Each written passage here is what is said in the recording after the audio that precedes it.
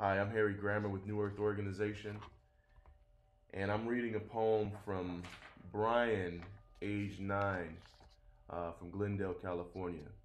It's called Essay on Tomorrow. It is true that our tomorrow depends on what we think or how we behave today. We are living in a stressful time, but also live in a stressful way. The story I am writing for you and others is a sad but true story. We speak of helping others. We also invite others to help children or help America's child hunger programs, but we only talk about the idea. However, most of the people do not want to help. During the first days of COVID-19 crisis, my parents and I went shopping at the store. I did not see any items to buy. There was no bread, there was no water, there was no juice. It told me that some people don't really care about me and my family. We always speak about helping each other, but when it comes time to help, we forget. Or we hope someone else will do it. It is always easy to speak or write, but it is always hard to do the right thing. If I don't want to help my classmates or friends that I know, then how can I help someone that I do not know or see? What is the problem? The problem is in me and everyone else. But how? Everyone thinks he or she is more important than others. We don't know what is good or what is bad. We need to think again and remember who we are.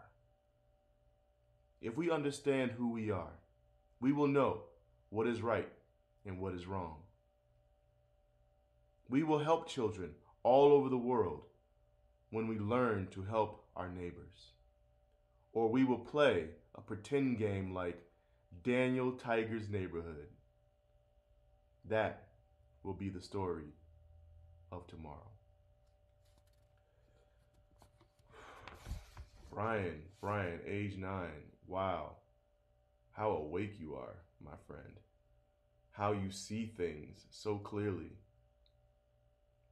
We do need to care for each other and see each other and see ourselves in each other. We need to be that change we want to see in the world.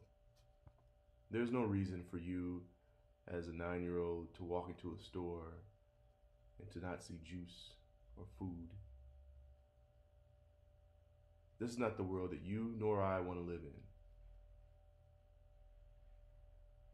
It's about creating a new world, a new life where abundance is abundant. And I just think that continue to keep your eyes open this way. Look around you. And don't blame others. They're going to do what they're going to do. But see it for what it is.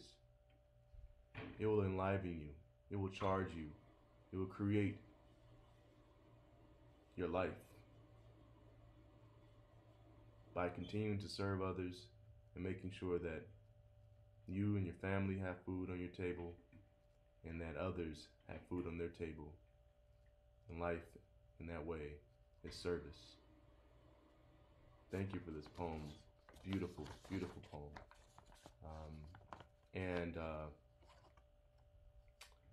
I want to challenge, I want to challenge Lorenz Tate to read a poem.